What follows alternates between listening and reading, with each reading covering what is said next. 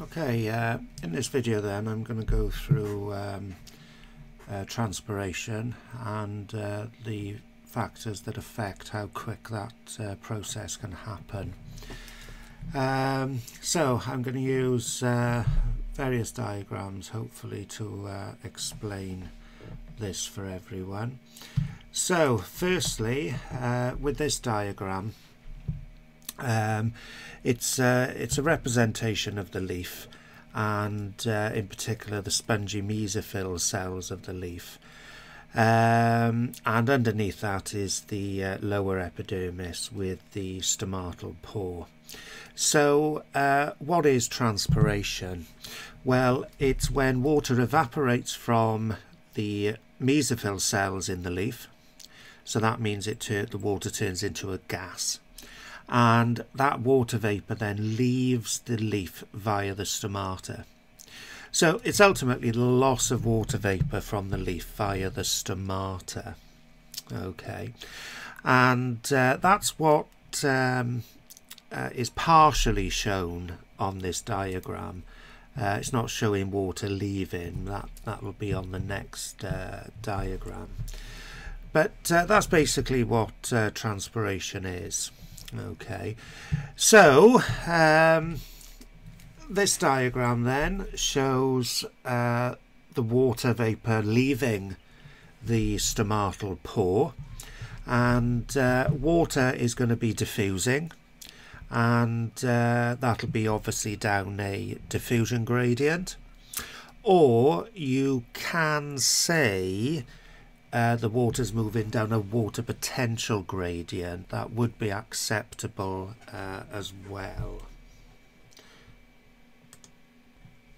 So for water to diffuse through the stomata, the water has to go through what we call a diffusion shell, and a diffusion shell is just water vapour that is accumulating on the undersurface of the leaf, and the bigger that diffusion shell, the less diffusion of water happens out of the plant. Okay, so we're going to look at this diffusion shell in a moment when we look at some of the factors affecting transpiration rate. But this is showing transpiration. It's the loss of water vapour from the leaf via the stomata.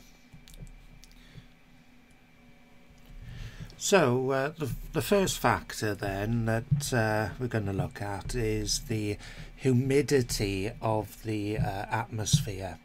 So the humidity is really how much water vapour is in the atmosphere surrounding the leaf of a plant. So on the diagram here on the left, okay, we have a very short or shallow diffusion shell. So that's saying that there's low humidity in the atmosphere. So when you have that, you have a steep diffusion gradient.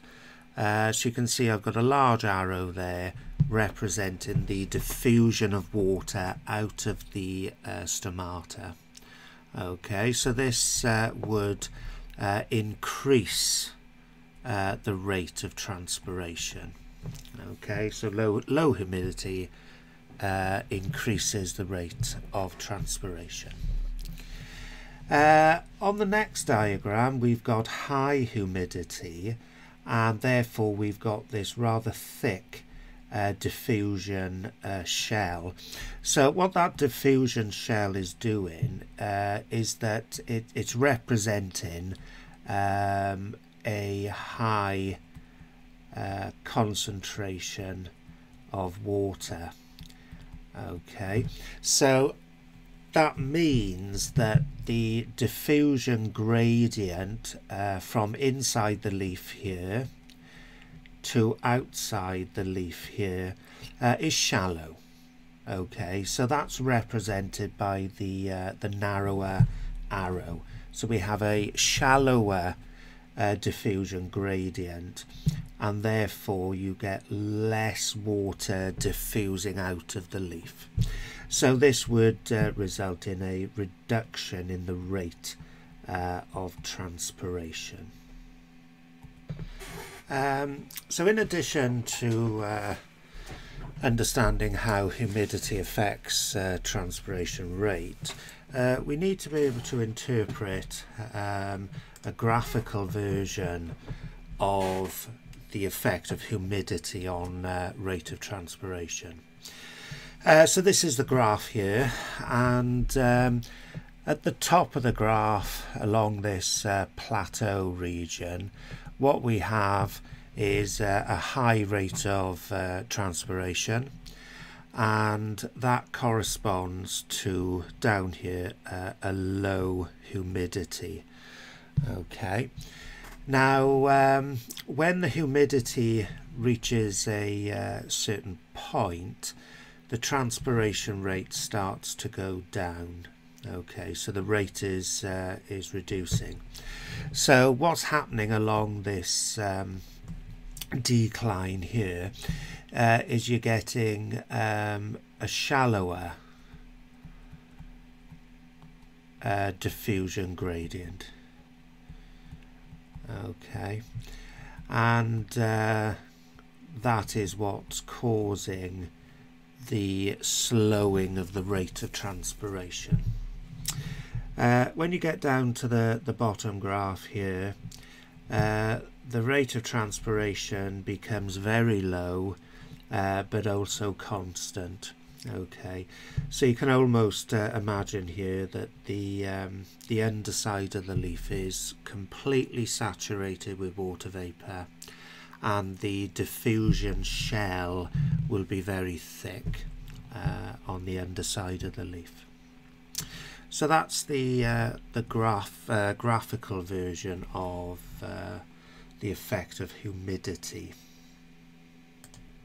So the next factor is airspeed or wind speed, and the diagram on the left represents low airspeed, and when you have low airspeed, you get the accumulation of water vapour on the underside of the leaf, and the wind or airspeed is so slow that it doesn't blow away many water vapour molecules. So what this is showing is that you have a shallow diffusion gradient between the inside of the leaf and the outside. So the rate there is going to be low. So you get a low rate of transpiration. Right, with the high wind speed, you can see that the water vapour molecules are blown away. You get far more being blown away, and this reduces the size of the diffusion shell. So ultimately you have a much steeper diffusion gradient, shown by the bigger arrow there. Alright, so with a high wind speed you ultimately get an increase in the rate of transpiration because you have a steeper diffusion gradient. Okay, if we look at the graph now to show rate of transpiration against airspeed, it's pretty much a linear relationship where the faster the airspeed, the more water vapour is blown away, and therefore the steeper the diffusion gradient becomes. So right down the bottom part of this graph you have a shallow diffusion gradient, dg there, diffusion gradient, and right at the top you'll have the steepest gradient there, and therefore the faster or the fastest rate of transpiration. Okay, so that's airspeed done. Next is light intensity. So when we're talking about light intensity, we're ultimately talking about the stomata and whether that stomata is open or closed, because light intensity affects whether the stomata is open or closed. Or we could also say affects the diameter of the stomatal pore, and the stomatal pore is obviously there for that diagram, and there for this one. So with low light intensity then, you know, in the evenings or in the early mornings when the light intensity is low, the stomata will be closed, and with it being closed, there's reduced loss of water from that stomata because of the narrower diameter of the pore. So water is less likely to diffuse out because of that. Now obviously with high light intensity, the stomatal pore opens a lot wider, and this will increase transpiration rate because more water is able to diffuse out of the wider stomatal pore. So on the left hand side you've got a slow rate, and then on the right we have a high rate of transpiration there. So graphically then, this is what it looks like. So when the light intensity increases, so does the rate of transpiration. So if we split this graph into A and B, okay, so in region A, the rate of transpiration is going up, and that is because the light intensity is increasing. But down here, right at the start, we'll just say that the stomata is closed. Okay, so as the light intensity increases, the diameter of the stomata increases up to this point here where I've just drawn the arrow. So at that point the stomata is open at its widest. It cannot open any wider. Okay, so just write open there. No, I'll put open at widest. Okay, so region A shows a progressive increase in the diameter of the stomatal pore. That then causes more water to diffuse out, and then we hit a plateau, and that plateau means that the stomatal pore cannot open any wider, because we've already said at that arrow there it's widest, it's at its widest. So in region B, no matter how much you increase the light intensity, the rate will remain constant. And that, as I've said, is because the stomata cannot open any wider. Okay, so that is light intensity. So the last factor now is temperature. So I'm just showing the graph here of temperature against rate of transpiration. Now obviously the temperature that's actually needed for the evaporation of water, which occurs from the surface of the cells in the leaf. Okay, so the higher the temperature, the more evaporation occurs within the leaf. So you've ultimately got more water vapor inside the leaf. But temperature also increases diffusion rate as well. Okay, so with a higher temperature you've got the water molecules moving, they have more kinetic energy, so that's what causes the increased rate in diffusion, and ultimately the increased rate in transpiration. So again, this graph looks very similar to the stomatal graph. In region A, what you're getting is an increase in the rate of transpiration based on an increase in temperature. Okay, but then in B, you get this plateau again. So that means that any further increase in temperature will not produce an increase in rate. So really you've got the maximum rate of transpiration occurring, you've got the maximum amount of evaporation in the leaf. So no further temperature rise will increase the rate of transpiration. So it plateaus out there.